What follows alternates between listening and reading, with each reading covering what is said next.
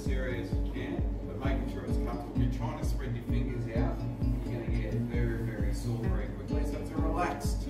When you're carrying a tray of glasses,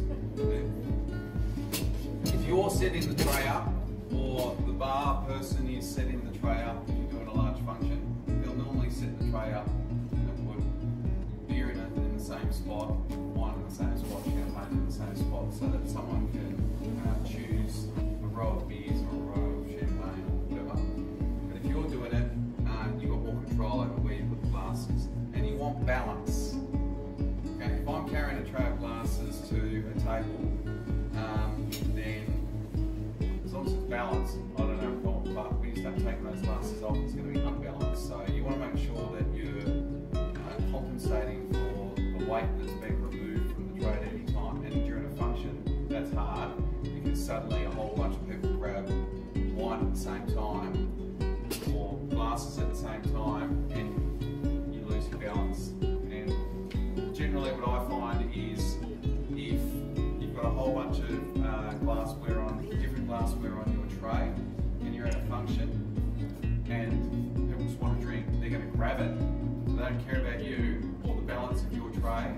If that's the case, normally you'll try and pick it up. There you go, sir. There you go. But if they're just grabbing it, I just normally sneakily grab the corner just to give me a bit more balance. Let them do what they need to do, and then you're back to getting your balance, and then you can move the glassware around. So if you're setting the tray up, don't put them all at the end, all next to each other like that. And then as you're walking through the restaurant, everything's dingling and dangling around.